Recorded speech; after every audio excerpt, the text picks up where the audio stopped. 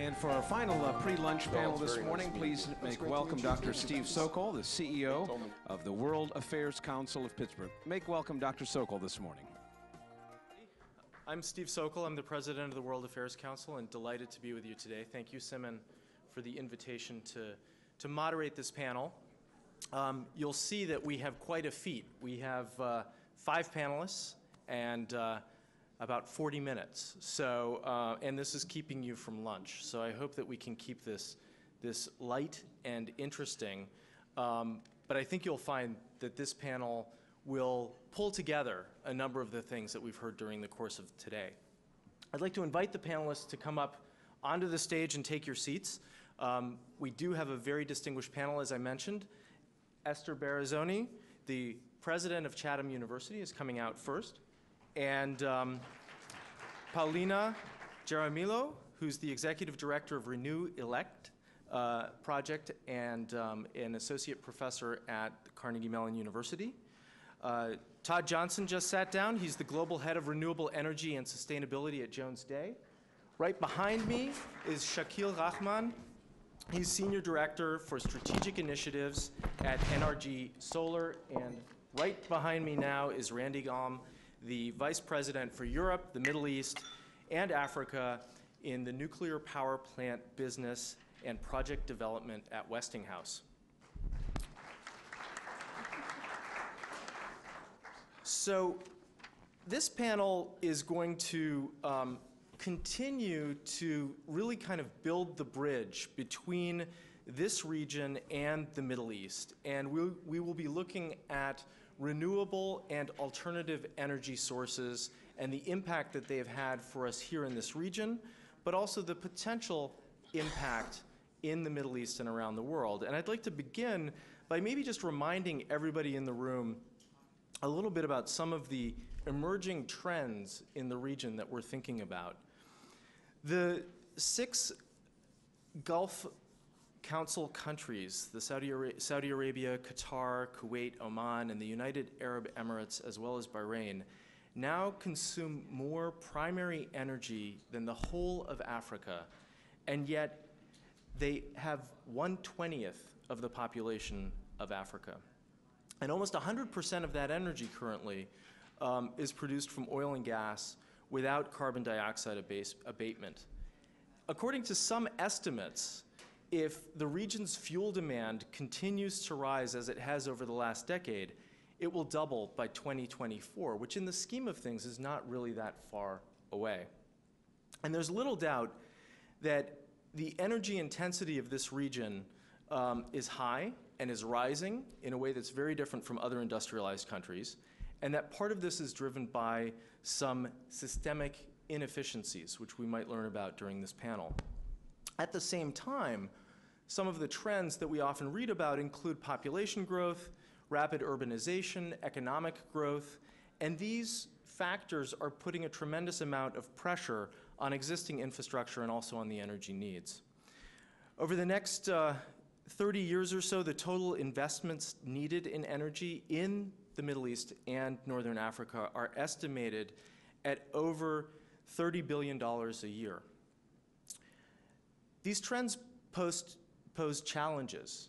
There's no doubt about that. But I think that they also pose some really incredible opportunities, and that this region can take advantage of some of those opportunities. And I'd like to really start by talking about some of the great things that are going on here in the region, which might be replicable elsewhere.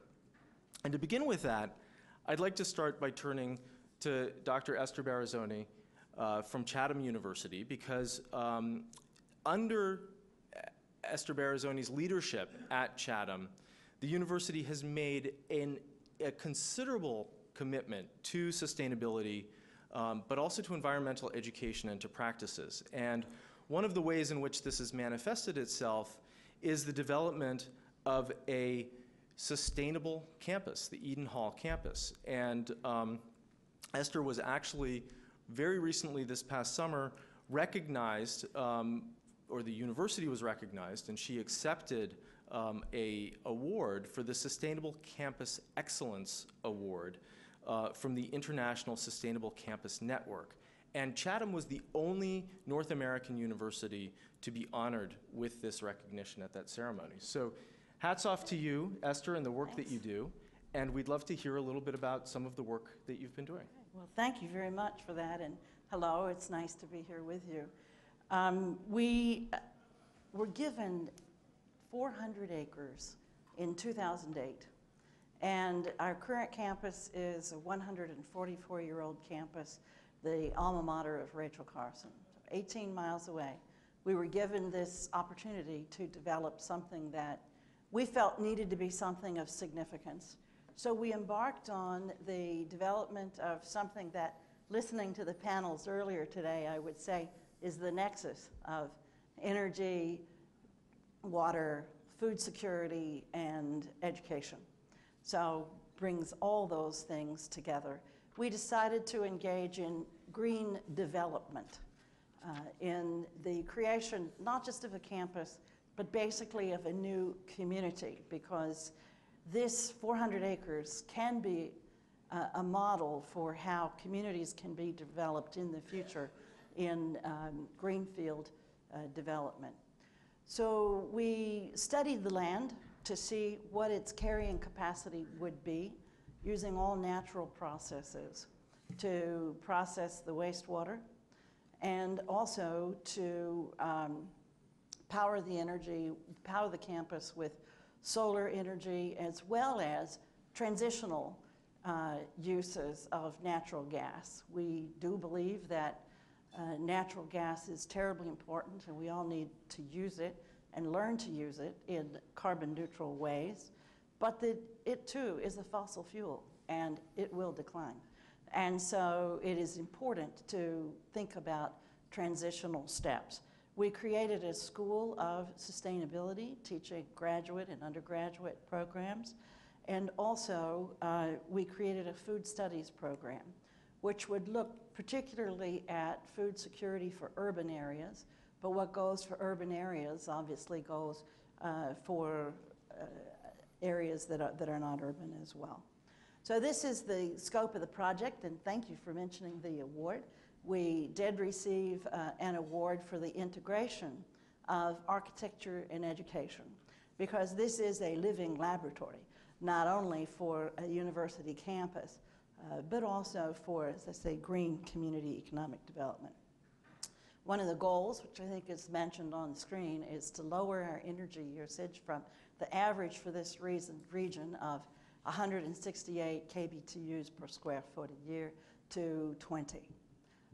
This is breathtaking, and we are learning a lot from our students about the sort of behavior modification that needs to take place after you're done trying to engineer everything out of the system. The project is processing all the wastewater through plants.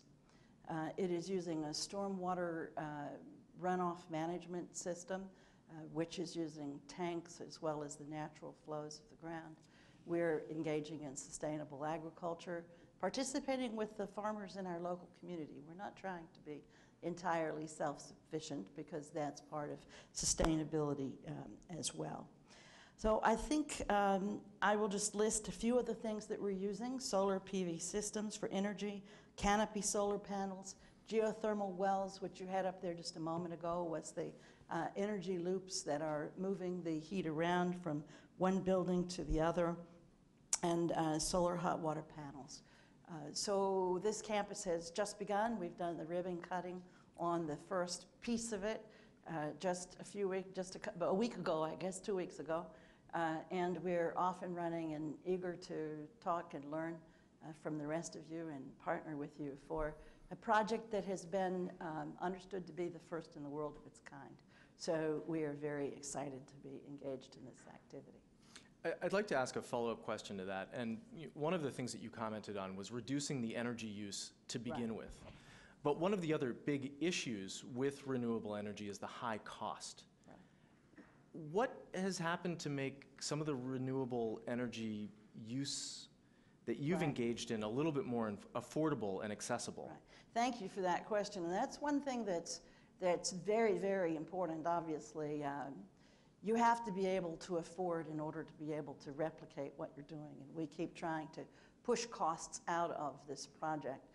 And so we frequently go back to go back to the ground. And we found that it was much too expensive on particularly the building where a lot of the cooking would be done, to be doing completely solar panels. We simply couldn't afford to do it. So we've done two things there. One is we have partnered with a for-profit organization and worked out an arrangement whereby one of these complicated arrangements basically that pass on, since we are a not-for-profit, the energy tax credits to another organization. And we will be the owners of those panels after 6 years, but not initially. We'll be paying less than half the cost of that. So that was the kind of thing that partnerships can bring about. And secondly, the use of the natural gas fuel cells to supplement the use of solar was very important. We know that we can't afford to be Epcot. We can't afford to be totally futuristic. That future in which natural gas is gone is not here yet. So the point is to use it intelligently and responsibly now. So these fuel cells do not burn the gas to produce energy, and over time we will transfer them to using biogas as we have more residents on the campus. So all kinds of transitions being thought through. I might say that phase one of this campus, which has created all of the infrastructure, we say we've built from under the ground up, that our research labs there are periscopes into what's going on below the ground, cost $17.5 million for essentially 3 buildings, rehabs of 2, and the underground infrastructure for everything that's needed for a startup campus for 150. Whereas our athletic facility that we built a few years back cost $18 million. So we are very, very cost conscious and are being successful, though any individual piece of it is of course costly. But we're building a bit more costly, maybe 20% more. But we're building nothing below LEED Platinum standard. So I'd now like to turn to Paulina. You of course have a interdisciplinary approach to energy consumption. You're an engineer, but you also focus on public policy. You look at social, economic, and environmental aspects of energy consumption, and some of the tools that can support sustainable energy development and energy use, a little bit like what Esther was talking about in the case study of the Eden Hall campus. Let's start by talking a little bit about the Renewable project that you've been working on. The idea behind that, the way that I understand it, is to use renewable power for the generation of electricity. Can you talk a little bit more about that? So the Renewable project, is it working? Try again. Is it working? No? Yes? Is that better? Yeah. Thank you. So the Renewable project, it's a project housed in the Tepper School of Business at Carnegie Mellon and the Department of Engineering and Public Policy. We started in 2010, and we've had a core group of about, do I have 2 microphones now? You might. We have about a core group of 10 PhD students working on this project. We're now wrapping up and writing a book. The goal of the project was to evaluate the challenges and opportunities for larger scale integration of renewable resources into the US power system. We have focused mostly on wind resources. We've done some work on solar as well. And we've looked at the technical and economic challenges and solutions to these challenges. So that has been the focus. Can you focus a little bit more on some of those challenges? Because I think that helps frame perhaps where some opportunities lie, but also where these are domestic issues, local issues in many senses, but they also have global implications. Yeah. So I think, okay, now have 3 microphones. So if we thought stereo was good, this is even better.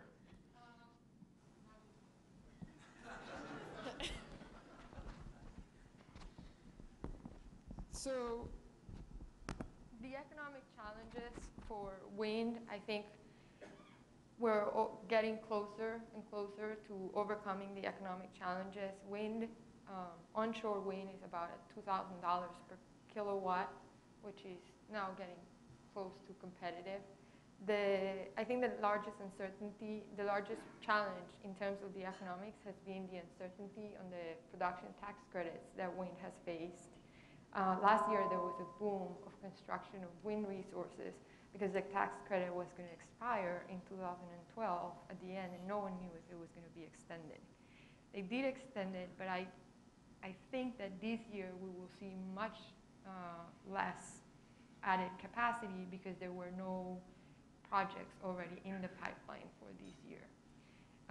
So there's still some economic challenges, but we've been focusing a lot on the technical challenges.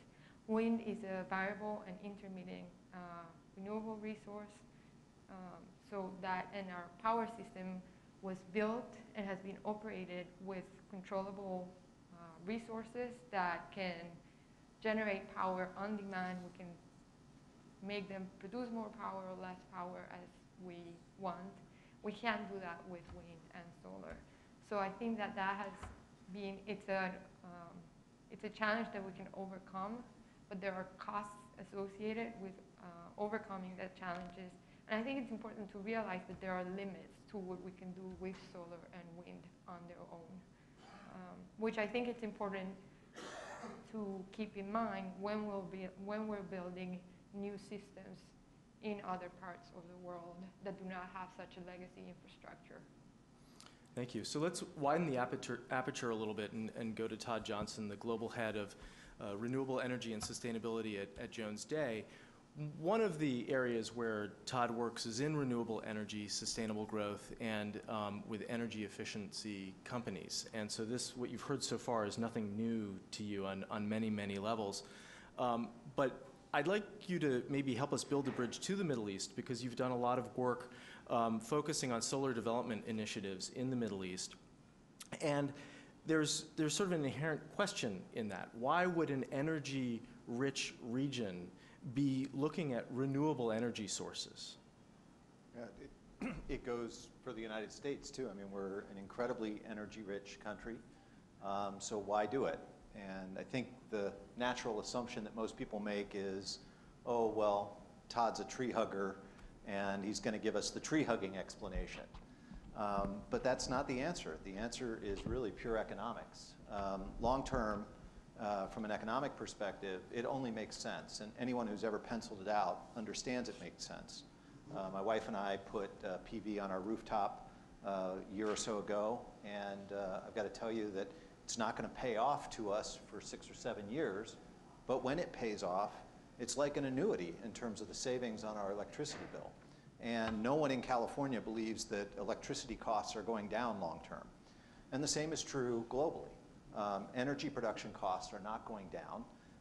And so harnessing the natural resources that we have that are free, like wind and solar, simply make economic sense. Unfortunately, in the United States, we've turned it into an eco-political football, and so we have the kinds of uncertainty we do around tax credits and policy that would help to sustain it.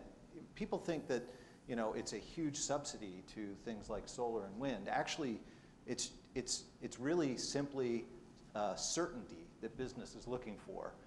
Any business, and you all of you who are business people know this, the worst thing from a business perspective is uncertainty, and when public policy gets in the way and creates uncertainty, it's bad for business, always. Sometimes it creates some opportunities, but mostly it's bad for business. And that's what we've been suffering in the United States. The nice thing is that in the Middle East, there is certainty. And there have been some initiatives in the region, in particular United Arab Emirates, also very well known, the KA Care project in Saudi Arabia, and as well as Kuwait has a smaller version of that. And I think for those of you uninitiated in the solar world, I would offer a couple of comparisons and contrasts. The country with the greatest penetration of solar installation is Germany. If you were to take a look at the solar footprint, the solar radiation footprint of Germany and Europe, and compare it to something like the United States, you'd actually have to go all the way to Alaska to find anything as bad as the solar radiation footprint in Germany. You take a look at the United States and compare that to the Middle East, Northern Africa and the Middle East, and you can see very quickly why solar is an amazing opportunity there. And I think Shakil will talk a little bit about the economics behind it, because it's not just an opportunity from a carbon emissions standpoint. Clearly a concern. The Middle East has, on a per capita basis, the highest carbon emissions on a per capita basis of almost anywhere in the world. So that's clearly a concern, but actually if you just get down to the dollars and cents and penciling it out and looking at the balance of trade that the Middle East has on exporting petroleum products, you quickly see that the growth in the region is going to cannibalize the cash reserves and balance of trade that they have enjoyed for so long, just purely out of growth. And that's before you ever get into the subsidies. And I think Shakil can talk about that pretty well. So I know that Shakil will follow up on what you have to say, but let me ask you a quick follow-up, which is, how much of this is rhetoric and how much of it is reality? Great question, and I confront this all the time. I speak in two different kinds of conferences usually. Conferences of business people focused on what are long-term solutions to energy needs, and conferences of sustainability people who are the fruits and nuts and tree-hugging folks. And so I have to have an answer to that question for both. And I guess what I would say is, I think the proof is in what you see. You look at the installation in the United States over the last 10 years, and it's pretty obvious that there's an opportunity in solar and wind in the United States. Our biggest constraining force at the moment is our grid. That's a whole nother topic. You look at the Middle East, and I think you quickly understand that there's a powerful economic rationale for why the Middle East needs to be implementing solar and wind solutions to their energy production needs. And I emphasize the penciling out part, because I think the economic viability is the part that really plays, especially to a business crowd. I think what happens, because we've created this polarizing dichotomy in terms of how we dialogue about this between the fruits and nuts tree hugger folks and the business people, I think the problem is we start to talk about it like it's an either-or solution. Like we're trying to create a solar and wind infrastructure that's going to replace nuclear, replace other forms of coal generation facilities. That's just not the case. That's never going to happen anywhere. What we need is a good energy mix, and we need a better energy mix. Yes, it's good that it reduces carbon emissions. That's important from a climate change perspective. But I think more importantly, it's important from an economic perspective long term. Thanks. So Shakil, this is a great transition to you, because certainly in some of the work that you've been doing, you've been working closely with the KA Care project that Todd mentioned.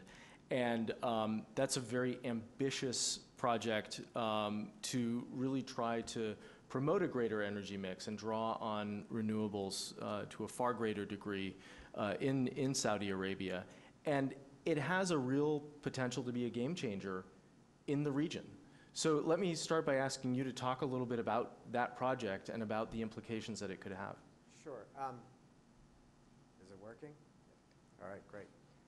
The K-Care program is probably the biggest initiative in renewable energy in the world, and it's clearly the biggest in the region.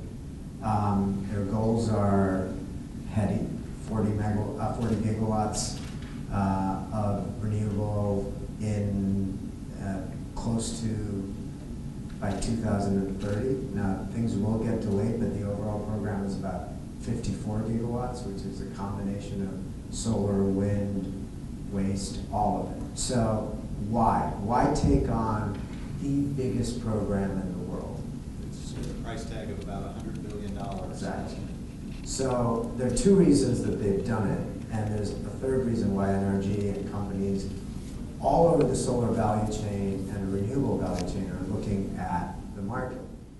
The main reason is that currently almost all of the electricity generation is driven by oil at probably a subsidized cost, we think, in the market of about $4 a barrel.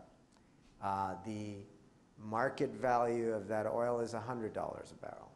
$100 a barrel, we have equated electricity cost to be about 24 cents a kilowatt hour. Solar has come to a point where very conservative numbers, not aggressive, but realistic market value, different parts of the world, on an unsubsidized basis, you can probably produce solar energy at about 10 to 11 cents a kilowatt hour. There's your difference.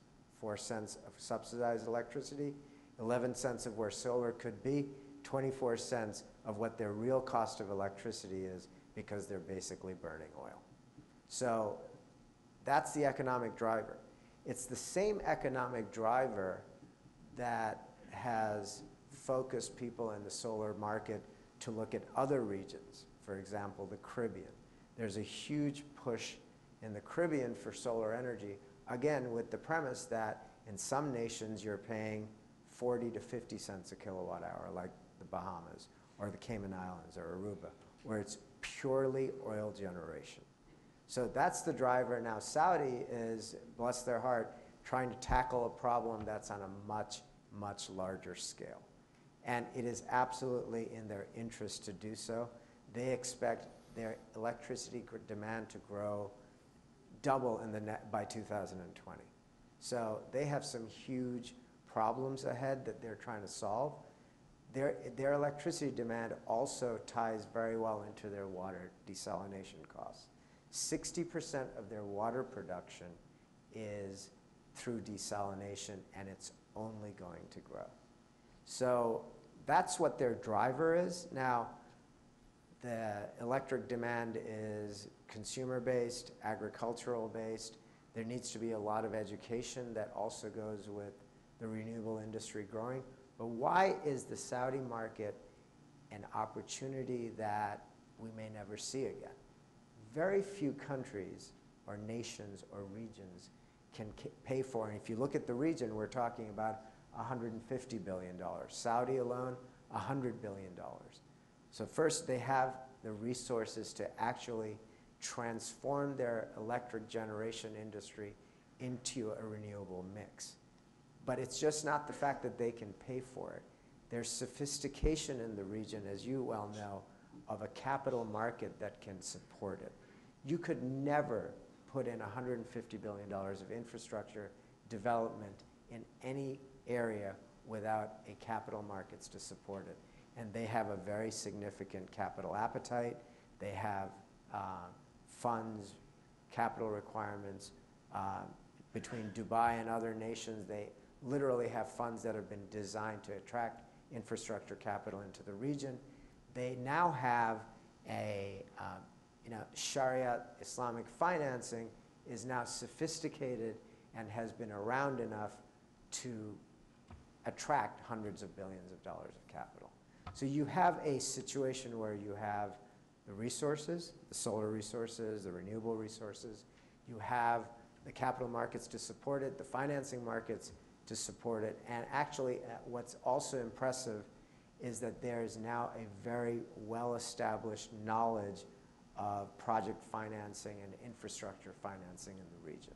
So, and no, I was just going to piggyback on that because the one piece of the puzzle that you didn't talk about was they estimate that it's going to create 2 million jobs over time for Saudi Arabia. And more importantly, perhaps, an expertise in the solar value chain that will be homegrown for manufacturing and development of new technologies over time. And let me just add one more thing. It's very important. I think the gentleman from Egypt talked about the demographics of the region, and there are a lot of people in the age group of 20 to 30. And employment is a significant issue in this region.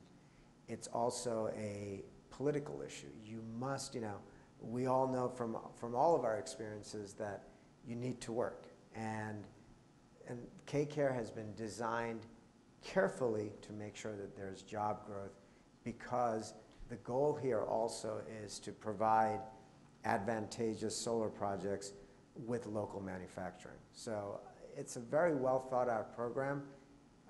It's been delayed, as you know, by, they were supposed to launch the RFP proposal, but it's been delayed. And it will be delayed as they struggle with the issue, which is my parting point, is who's going to pay for this differential of electricity being produced at 4 cents a kilowatt hour, or based on $4 a barrel, versus 11 cents on what we think the solar pricing will be. And there's different electricity pricing for different renewables, because CSP will also be a big player, wind will be a big player. Somebody has to figure out how to pay for the program. And the trick there is that how do you monetize something that you're not taking out of the ground? Because what they really will be doing is saying, hey, I'm going to take my 4-barrel, my oil, which is I'm going to sell in the market for $100 a barrel in the future or more, instead of burning it for $4 a barrel now. And that is really the question that I think the Kingdom of Saudi Arabia is resolving right now. They're trying to figure out which department or administration in the government is going to pay for it. Most likely, Ministry of Finance will be the ultimate arbiter, using Saudi Electric Corporation and Aramco as a means of facilitating the matter. I have a quick question. Yeah. Where's the $11 per kilowatt hour coming from? That's the view. Right now, our solar pricing, when we are looking at what we think cost of electricity is for solar, we're seeing the market has shifted. PPA rates are about, in the US, they're down to about 8 to 9, but that's really a subsidy-based cost. So yeah, so what's the capital cost and capacity factor assumption in that? Well, capacity factor is very, the insulation we think is anywhere from 1,800 to 1,900, but we think it's, the goal that they're looking at is about $2 a watt all in. So Shakil, I was going to ask one more follow-up, and then we'll move on to Randy, and that is, as you take a step back, what's the overall implication or impact on the region? I mean, we're talking about Saudi Arabia. What sort of a lasting effect do you think there could be in other countries? Well, and Saudi Arabia is not the only nation, right? So we have Kuwait, Arab Emirates. Morocco has a huge solar program, as you well know. This is the region that is looking to really expand the solar resource. They're trying to create a manufacturing base to support the region and perhaps the world. They want to take advantage of their low-cost electricity pricing to do so. Give you an example. Certain thin film manufacturing is extremely electricity intensive. So Saudi may be a great place to build thin film panels, for example. So they're looking at this value chain very carefully and trying to figure out what is the best way to create a development, manufacturing, production, and export business in the region. And the other part of that is critical to the region is, of course, job creation and political stability that will arise out of the job creation. So let's turn to Randy and to nuclear technology. And of course, your company, Westinghouse, is active in Saudi Arabia as well. Why don't you talk a little bit about what differentiates Westinghouse from other companies that are active in the region in this field? Well, first of all, Westinghouse, many of you probably don't realize, is responsible for about 50% of the nuclear technology for the operating units in the world. There are 430 operating units, and almost half of those are based on Westinghouse technology. So we've been in this business a long time, and it's proven. So we think that's one key differentiator. Another one is the fact that our commitment to safety. Following 3 Mile Island back in the late 70s, Westinghouse developed the AP1000, which is a passive plant which relies and takes the operator out of the equation, if you will, in the event, in the unlikely and very rare event of an accident. So it relies on natural forces like gravity, evaporation, condensation to cool the core. And so it's increased investment in technology, not just in new plants, but also in the operating fleet. Because quite frankly, the operating fleet, if it doesn't operate safely and efficiently, there will be no new build program. And I think the last thing is the fact that we have the opportunity to stimulate the economy in the area, both in Western Pennsylvania and in the U.S., but also in the area where we build. We have a slogan called "We buy where we build." We have the ability with our design to localize much of the equipment, much of the components, all of the labor for construction comes from the area where we're building. So it's a huge stimulus to the economy in that particular region. And as the technology is developed in Western Pennsylvania, it's a huge stimulus here as well. As many of you probably know, we're already building units in the United States and in China. We've got 4 units under construction in China of the AP1000. They'll be coming online and producing electricity at the end, the first unit at the end of 2014. So in almost a year's time, a little over a year, we'll be generating electricity. And the units in the United States, down in Georgia and South Carolina, those were, first concrete was poured in March of 2012, so they're well under construction now. Equipment is showing up, it's being installed, and those plants will be in line in the 2017 timeframe. So I think some of those things are our commitment to safety, our commitment to stimulating the economy in those areas, and I agree with my colleague, the energy mix is so important in areas in all parts of the world, but particularly in the Middle East. There's no silver bullet, there's no one source. You have to have a mix of renewables, fossil, and nuclear. So I have a bunch of follow-up questions for the panel, but in the interest of time, are there questions from the audience? There's one in the way back and one in the middle. Hi, I'm David Luke from Carnegie Mellon University. Somebody mentioned one of the barriers to deploying renewable energies in the U.S. is the state of our grid system. So I was wondering if someone could comment on how the grid in Saudi Arabia is maybe moving towards being able to integrate more renewables, or maybe possibly in China as well. Sure. The grid changes in the world are going on as we speak. And so Saudi, their plan is to introduce different mixes into the grid, including baseload power, intermittency with solar, CSP, which adds a baseload component to it with peak shaving, and nuclear to obviously help them. The whole goal in the grid system in the United States, Europe, and especially if you'll notice in the Caribbean, is in order to introduce intermittent power, you have to have some stabilization mechanisms, either through grid control, distributed generation, or storage. And technology-wise, I think the big game changer will be storage as we see it taking place right now. I am working on a couple of projects in Puerto Rico where Puerto Rico has kind of set the standard in the market for ramp up and ramp rate, which is basically how electricity behaves as cloud cover comes with intermittency. And they've required a very stringent standard, which has forced controller companies and storage mechanisms to really step up to the plate. And so what we're seeing is systems with 25% storage for solar.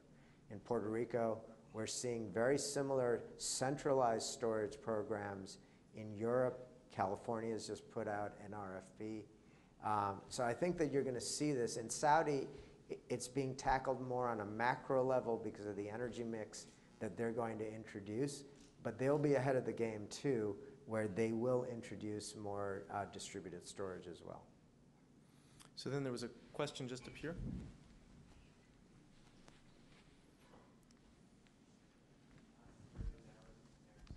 So the mic is coming.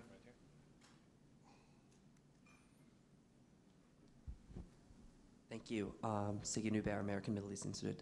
Quick question about the nuclear programs in the Middle East. I wanted to ask a little bit about the 123 agreement that we have with the UAE and their program in particular. Some have said that that is a gold standard for a transparent nuclear program. And are there similar agreements underway with some of the other GCC countries? And how would you describe this program developing? And are there also more efforts that we can do to strengthen those kind of corporations? Thank you. Well, the 123, I don't think the government likes the term gold standard anymore. We've been coached by our contacts there that they prefer. They don't prefer that term. But as what the gentleman's referring to is the United Arab Emirates a few years ago put a bilateral in place, a 123 agreement with the United States, which allows us to export nuclear components and whatnot. And we're working with a Korean partner in the Emirates to build 4 plants at the Baraka site. So that's been quite effective. They've been very successful there. It's a licensee of Westinghouse that's building the plant, and so we have a lot of scope there. One of the benefits was we were able to help facilitate a $2 billion Ex-Im bank loan to the project. So because of U.S. content that we were able to export to that particular project. There's some other countries we're working with in the Middle East. Where you're working with KA-CARE in Saudi Arabia. They're responsible not only for the renewable but also the nuclear program, the atomic program, and so they have a very aggressive program in place. The U.S. government and the Saudi government is in fact in negotiations right now for a 123 agreement. We are also planning on submitting A10 agreements, which allows us to export technology. That's one of the key things and the key drivers in Saudi Arabia is Saudization, where they want to develop the younger workforce into more white-collar, high-tech type jobs. And so we want to work to try to transfer technology so that they can carry this on in the region. There are other countries in the Middle East, in the GCC, that have infrastructure programs that have nuclear on the agenda, but they haven't come out publicly and said that they are going to go build nuclear at this point in time. So we're focused right now in the United Arab Emirates, in Saudi Arabia, and beginning to look in Turkey as well. Sure. One closing comment. Oh, I had a question. Or a question, okay. Yeah, I had a question to the two of you. You've mentioned that you've mentioned that you've gone to conferences with the tree hoggers and have. So how do you justify solar and renewables in the Middle East? What's your environmental justification for these low carbon sources in the Middle East? Saudi Arabia and that region of the Middle East on a per capita basis emits more carbon than anywhere in the world. So what more justification do you need? But that's just carbon leakage. They're going to sell that oil to China and India. Yeah, no, So but they're also burning it for generation. Right, but if they're burning it, China's not buying it. When they're not burning it, China will buy it. So you're still emitting that CO2. That's just carbon leakage. Yeah. So from a global perspective, it's easy to say it net, right? Net. It nets nothing. out. It nets out, and it harms all of us. But when you start looking at a country-by-country perspective, the Middle East as a region understands that the air is also a natural resource. And So you're talking about air pollutants, not carbon. No, I'm talking about both. I'm talking Because about carbon is a gas. global problem, right? So the I agree. emissions, if the oil from Saudi Arabia is just combusted in China. Sure. So It's a global- Paulina, maybe I'm not tracking with your question. What's your point? I guess my point is that when we make arguments about environmental benefits of solar and renewables, we have to be very careful about what is our boundary. I mean, if we're displacing oil in Saudi Arabia so they can sell it in the global market, we're not displacing carbon. So the climate justification isn't there. The other thing I is, disagree, because I think that, Shakil and I were just talking about this, in Saudi Arabia, to buy electricity is what, 4 cents on a subsidized basis? And he was just telling me a story that they figured out that if you actually ran generators, you could do it for cheaper than buying electricity off the grid in Saudi Arabia. When a barrel of oil could sell anywhere in the world for $100 a barrel, and you're burning it at $4 a barrel, there's a clear differential there economically that's just going to drive lower consumption than what's being used over time. So I think you're wrong. Well, I think that Saudi mathematically, Arabia will use less. Saudi Arabia will use less, and maybe the price will stay depressed or stay down, and other people will simply buy up all the production they do. But I think that's not where the world is heading. So the other thing is, when we look at the U.S., the financial benefits of solar do not necessarily align with the places where you get the most environmental benefits. So our best solar resources are, and there was a map going on with the solar resources, the best solar resources are in the West and in California, where we already have a very clean grid, right? So that's where you can make the most money, but that's not necessarily where you're going to get the most environmental benefits. So I think that when we talk about the environmental benefits of wind and solar, you have to be cognizant about global systems and global impacts and the trade-offs between the environmental benefits and the financial market for it. Which is why I wasn't making the environmental case. And I don't think the environmental case, the funny thing about Saudi Arabia is it's much more of an economic case. Absolutely. However, you do look at it from the perspective that it's not necessarily true that they're going to burn that oil in China. It could very well be that the oil won't be produced under OPEC conditions. It won't be exported, it won't be burned, and in the initial period, it may be exported 100 years from now if oil is still our most major use for resource for driving cars. So there is an argument that you don't know what will happen. But you are taking something out of the air now. So there is some environmental benefit. So given the soundtrack that's been added, we're out of time. But I think what's obvious to everybody is that we're only scratching the surface on this conversation. And I guess I would like to close by reading a statement from the UAE's Minister of Energy at the most recent World Energy Congress. He said, "We recognize that change is part of the industry," and went on to say that traditional sources of energy on their own are not enough. The UAE is actively diversifying its energy mix, and I think this notion of an energy mix is what we've started to put our arms around here with this panel, but it's also something that I think we as a region can leverage, because in many ways this region exemplifies the energy mix, and one of the things for all of us who are in Pittsburgh to think about is how we can take that knowledge and that leadership and work with people in the Middle East and around the world, because these are global issues that we're talking about, to try to deal with some of the energy challenges ahead. So thanks again to the panelists, and this has been a lot of fun.